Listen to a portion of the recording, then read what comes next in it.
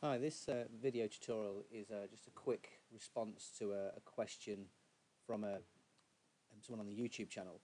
Um, the question he was asking here is relating to working with a file. Now, this isn't something that can be done in Python. So, sorry, this isn't something that can be done in Flowgorithms. So when I actually contacted him, asked him, he did say yes, it is a Python homework he's got rather than a Flowgorithms task. So I've sort of put together something quickly just to support this user. Hopefully it'll answer the question that will get you going in the right direction. So this is part A. He's got, or I've got, a text file, which I shall pop over here.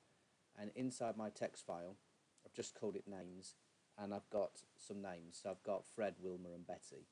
So this is already pre-saved.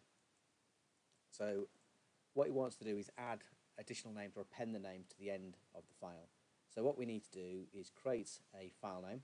So I've got file name here. Open the file. Now if you open the file using the A+, that will append it, so it will let you add things to the end without overwriting it.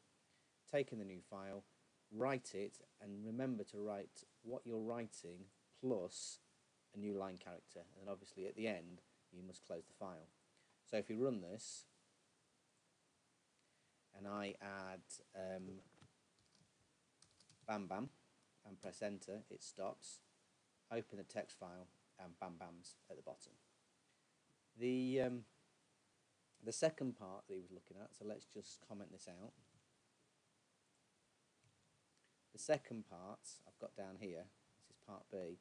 What he wanted to do then was do the whole lot inside some form of loop that keeps going until it asks him to stop. So the question was, write a program asks the user for enter new names, append them to the file, it will stop asking for the names when you get the input stop. So that's fairly straightforward. I saw this email today and I was doing this with my year 9s today, so it's something we do quite a lot. So the way I've done it in this simple example, I've used exit code here, so I've created an exit code for false. I'm doing the whole thing in a while loop, so while the exit code is false, take in the input, so either a name or stop to exit. If the new name is stop, set the exit code to true, so that will then drop out, exit the loop. Otherwise, open the file, same as before, as append and write it, and it'll keep going. So if we run this, so if I put in Pebbles, let's put in Dino, and then stop, program stopped.